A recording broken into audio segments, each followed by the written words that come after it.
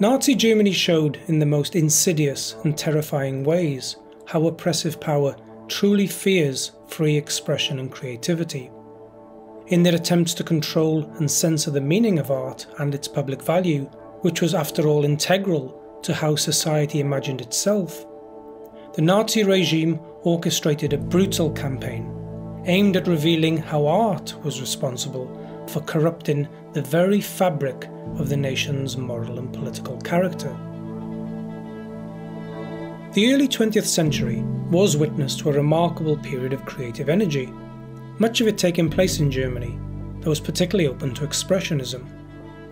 Then in 1933, the world's most infamous failed artist, Adolf Hitler, came to power as Chancellor of the nation. He would take an active role in reshaping the image of the nation, instigating his own cultural war upon all forms of creativity that were to be blamed for social decay.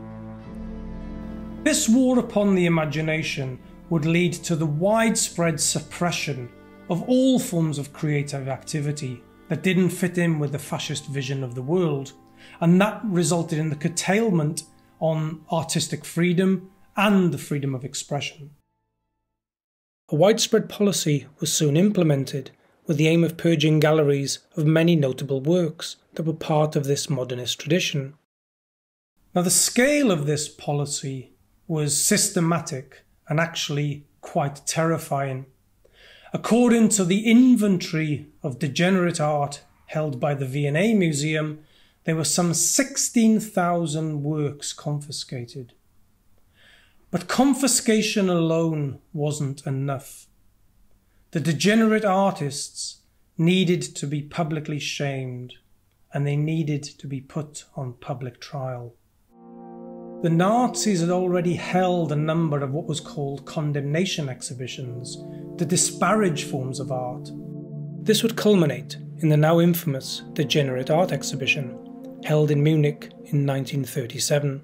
Set alongside what was seen to be the main attraction, the great German art exhibition that showed works Hitler approved of due to their perceived high moral value, as framed through the mythical qualities of the nation and the virtues of family, home and church.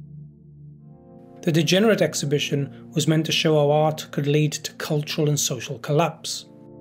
We can see a great deal of thought goes in to the disparaging of art. The way in which the exhibition itself appears has to exhibit a certain atmosphere. The exhibition had a suffocating feel. The works of art were hung in an askew way.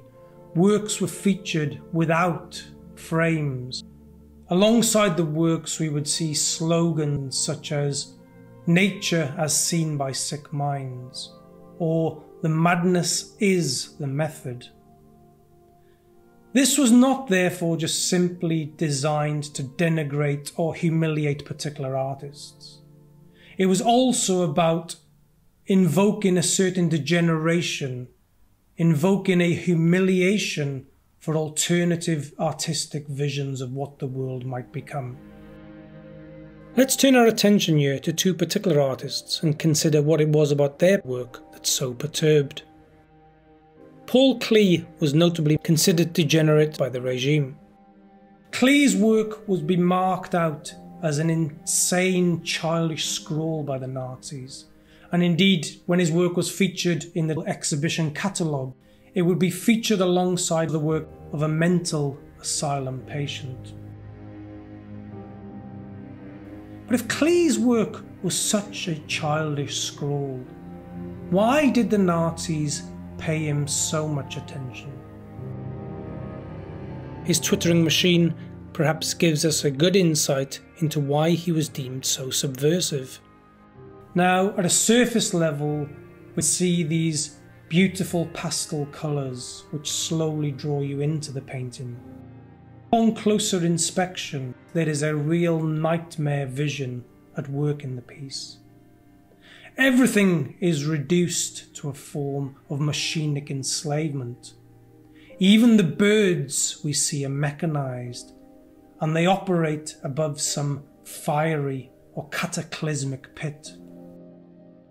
Could there be a better vision concerning the instrumentalization and the techno-scientific fanaticism of the Nazi Party than this particular representation by Klee.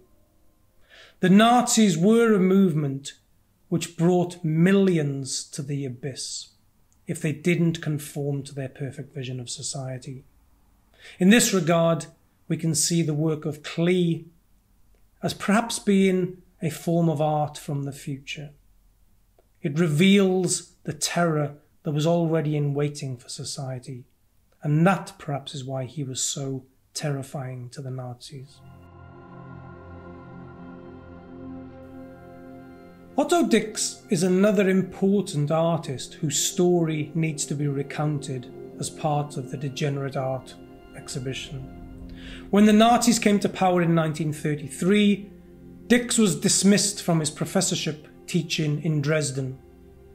The reasons the Nazi gave was that he was committing a violation to the moral sensibility of the nation.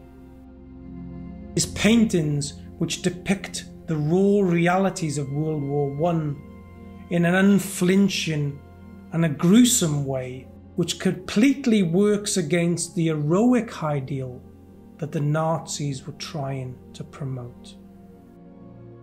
These paintings were denounced as a veritable assault on the lived memory of the German nation and its heroic soldier past. So what can we take from this exhibition today? We could argue that any understanding of the importance of art and culture in modern societies should begin with this exhibition. The first thing that the exhibition makes clear is that art matters. Indeed, art is not simply culture. Art is profoundly political.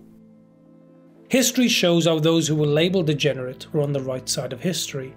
They were also more intimately connected to the human condition than any system for power, which instead of creating, in the end, nearly destroyed the world.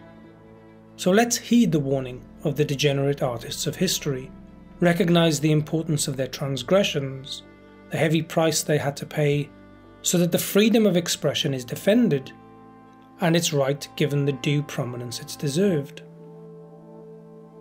In this regard, the Degenerate Art exhibition should serve as a continuous warning to us about the dangers of censorship. When art is condemned, fascism prevails.